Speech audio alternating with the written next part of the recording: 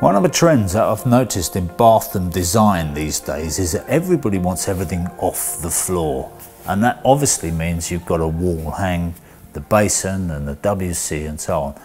Now, for me and a lot of other installers, that presents a challenge because often you're fixing to plasterboard walls, you're fixing to insubstantial bits of stolaging, making things up. It's never very satisfactory. Now, this basin and this furniture is not lightweight, and if you're putting that onto plasterboard fixings, you're never 100% confident. And this is precisely why this furniture basin frame has been developed. It solves that problem for the installer, giving them a purpose-made, secure fixing, not only for the basin, but for the furniture. So whether the furniture is supporting the basin or whether the basin is being hung independently of the furniture, they can all be accommodated on this secure fixing. Now, if all this was doing was providing a really secure fixing for the basin and the furniture, you might think, okay, I can get away without that, I can do something.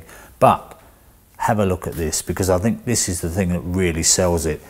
You have adjustable supplies here, isolating valves, which can be adapted to any size tiles you want. They've got bushes to adapt, and they can be moved in and out, up and down. But you've also got hidden inside here a trap. Now, very often the traps are the bits that really cause the problems with furniture under basins, because how do you accommodate them? They get in the way of the drawer and so on. But this trap is hidden away inside the wall, and you can plumb it up, you can adjust it up or down to suit the basin waist, and it's got an adapter at the bottom that will take you to 1.5 inches waist, which I think is a great idea. You can do that, or of course you can go down to 1.25 inches. And all that can be plumbed in, fully tested, and left for the tiler to come in and do his bit, and you don't need to worry about fitting the basin and the furniture until all that has been done. And for me, that is a stroke of pure genius. So now the bit you really want to see is how to fit it.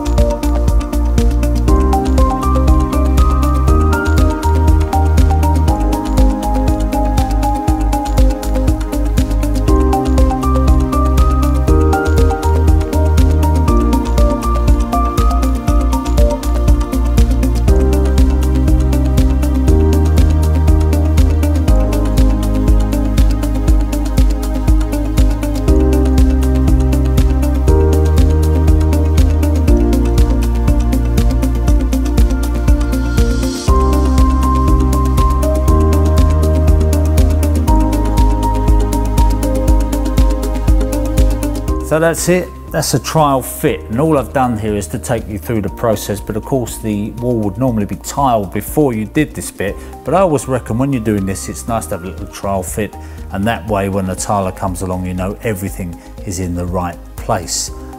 But the great thing is that with this basin frame you do have the ability to adjust it. Even after the tiling's been done, you can adjust the fall on that waist. And how often do you see them where they're running slightly uphill? So for me, that's another great feature.